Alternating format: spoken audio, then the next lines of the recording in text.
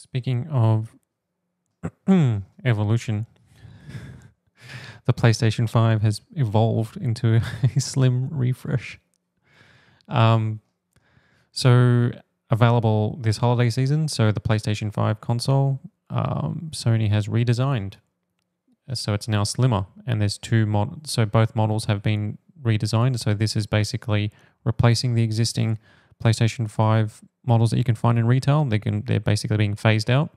So you've got two slimline models, one with a disk drive, one digital edition. The biggest change is that, yes, they are smaller, but not drastically smaller. They still carry the same sort of like shape and look of the PS5. But the big change is a modular design. And that means that the disk drive, the 4K Blu-ray drive, can be detached. And also on the digital edition, you can buy one separately to attach it, which is kind of cool because a modular design for a console actually means it's more like a PC because, if one component in your PC fails, let's say like you go, oh, I need to get a new storage drive, you basically, you take your existing drive out, you put a new drive in. I need a new GPU, you take a GPU out, put it in. You need new memory. With a PS5, you've got expanded storage, but if the internal storage fails, what do you do? If the existing PS5, the disk drive fails, what do you do? It's the same with the Xbox, right? You basically have to RMA the entire thing to get a replacement. So this is kind of like cool that, yes, that you can take the disk drive off or buy one if you got the digital edition. But you buy one from Sony? Yeah, so they're releasing them. So basically now the PS5 keeps its existing price, $499 with the disk drive. The full PS5, that's US price. The digital edition is $449, and the disk drive on its own can be bought for $80. So there isn't a huge price difference between the disc version and the digital edition, $50 US. But also as well, like in regions outside of the US, Sony increased the price of the PS5 either this year or late last year, or I think it was earlier this year, by a notable amount. Like in Australia, it went up by like a $50 or almost even like $100 or $80 or something like that. And they basically blamed that, or not blamed it, or they said that that's because of the increase in manufacturing costs and things like that, and distribution, etc., etc. So usually when Sony had, like when they released like a PS4 Slim, it was like tiny, and they released it alongside a PS4 Pro. It was smaller and cheaper.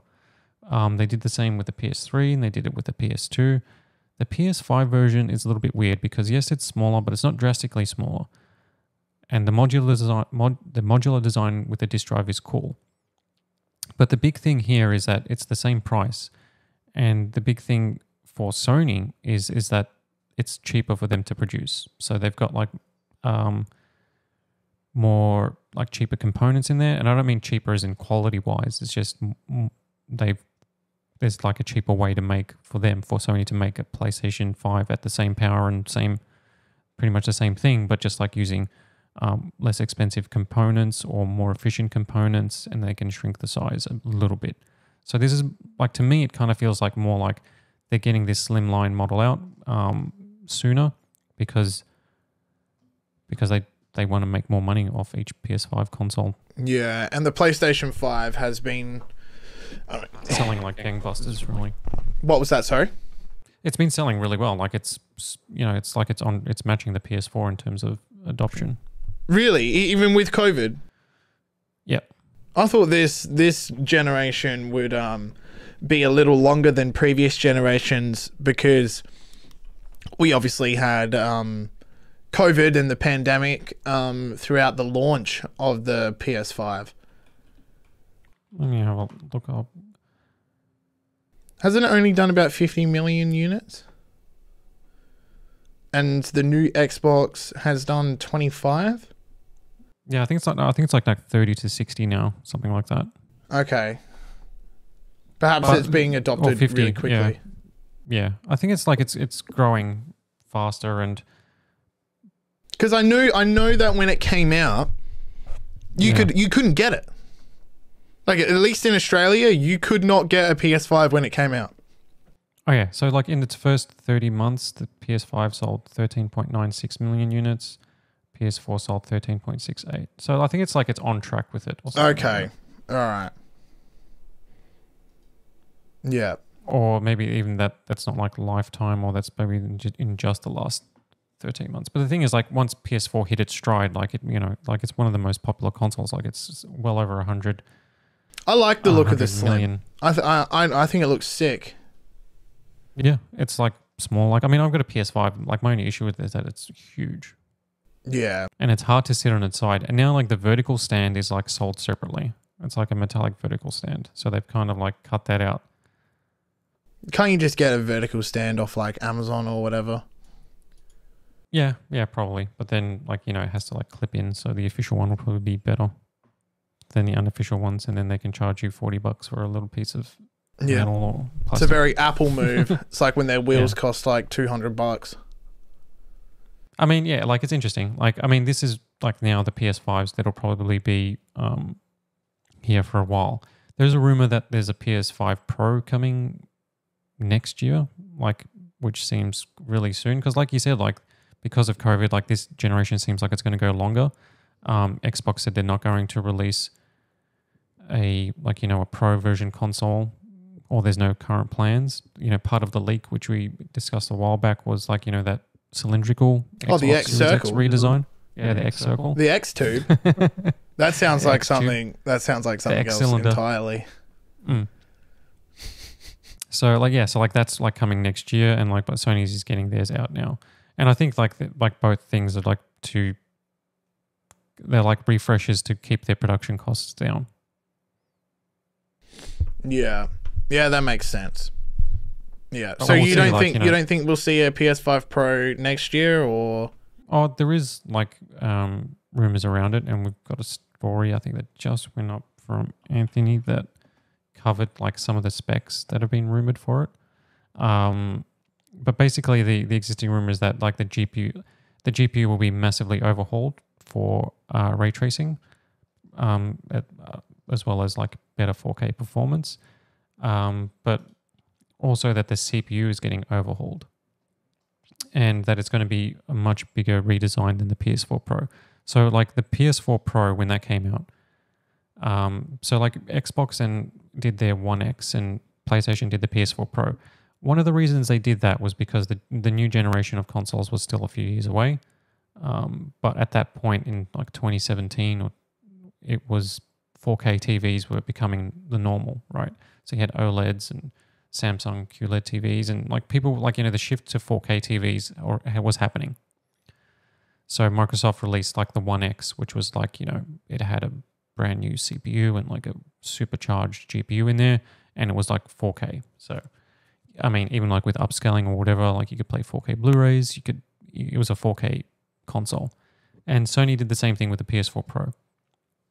But the way Sony did theirs was that the CPU was unchanged, and they basically just slapped like a second GPU in there. So it's basically just had like almost like double the GPU power of the PS4, but with like similar CPU architecture. So it was just a way for them to just kind of like hit the 4K. And so with the PS5 Pro, there's like a lot of rumor out there but like the main rumor is that Sony are going to go all out with it. They're going to supercharge the CPU as well as the GPU. And with the new slim PS5s, bringing it back to this story, like the price not changing, like this just means that if there's a PS5 Pro, it's going to be so expensive. It's going to be really expensive. I'm just going to wait for the PS5 Pro. Yeah, because when they launched the PS4 Pro, they lowered the price of the PS4 with the PS4 Slim, and then the PS4 Pro took over like the original launch price of the PS4 as the Pro model. Huh. So, and that's how they kind of restructured it. Whereas, like, the price isn't changing for the PS5 and probably won't change for another couple of years or whatever the case is. So, like, if they launch a 5 Pro now or like next year, it's going to be really expensive. Yeah. How much do you think? US? Like if the PS4 is now $499, $7.99. That's what I think that they're going to be targeting. Like they won't be any lower than $699. Yeah, I can't. They can't. If it's going to go beefy, $6.99 sounds nice, but I wouldn't be surprised if it was that $100 more. Yeah. So that means it would make it about like what Australian? That would be what 1,100, $10.99. Oh yeah, you're crossing well into like $1,200 for a console in Australia. Yeah, that was like the PS3 when it came out. Yeah, I know. That was how much was that when that came out? That was expensive. And I remember you couldn't get one of those either. The first generation PS3. The original one. The one that said PlayStation 3 in silver across the top. Because when it was sitting. Across the top, yeah. Oh, it was $700. I think that's what this is. Australian or US? Yeah. Actually, no. Oh, yeah, $999 Australian. Yeah, $1,000 Australian. But that's like back in like 2007. So we're just for inflation. Yeah, just for like inflation. Like that's way more. That's like spending like $1,500 to $2,000 on a console now. Yeah. Well, I'm excited for it. I don't own a PlayStation 5, but I will be picking up the Pro so I can get onto all of those exclusive titles over there on PlayStation. This design for the PS6 looks, I must say, ridiculous. I agree with Anthony. I don't think Sony is going to go with this design. It is. Oh yeah, that PS6 design. Yeah. It looks looks kind of like stupid. what I would build if you gave me the components. Looks like an AI generated. Like, make me the most sci-fi looking console. Yeah, it's like I asked DALL-E 3. I'm like, hey, can you make Sony's next gen console, and then I can 3D print it, and that's what it spat out.